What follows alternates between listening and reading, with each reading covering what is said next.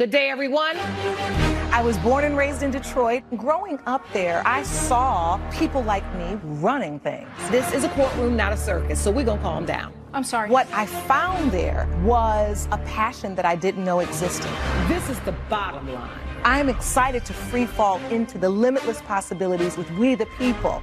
So many are fearful of the law. They think it's something that works against them. I think you need to begin to accept responsibility for your mistakes. We are the people.